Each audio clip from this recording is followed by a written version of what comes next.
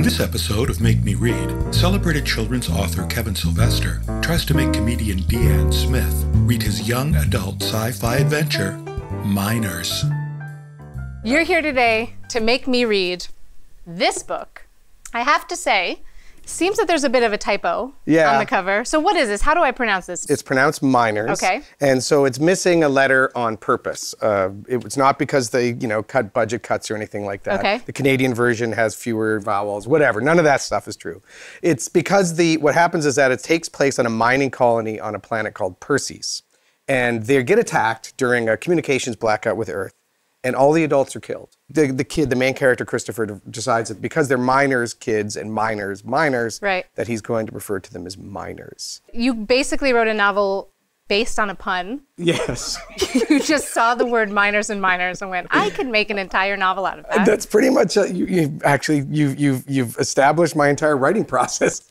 I do want to ask you a little bit more, though. You can look for my next book, Losers, LOSRS.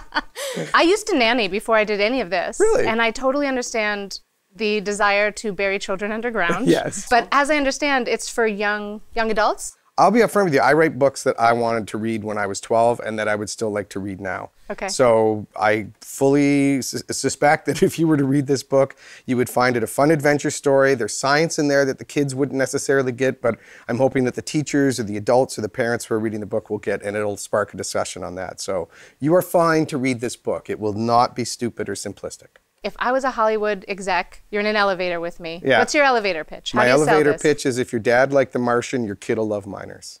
Sounds great. There we go. Okay. Well, I think we've done it. Thank you so much, Kevin. DeAnne, lovely to meet you. Thank you so very much. And I actually dropped E once in Mexico. Did you? Yeah, it was amazing. I was in a jungle with monkeys. It was a rave. I think dropping You weren't E, actually in the jungle with monkeys. You just thought you were after you dropped some? it definitely felt like I was. Awesome.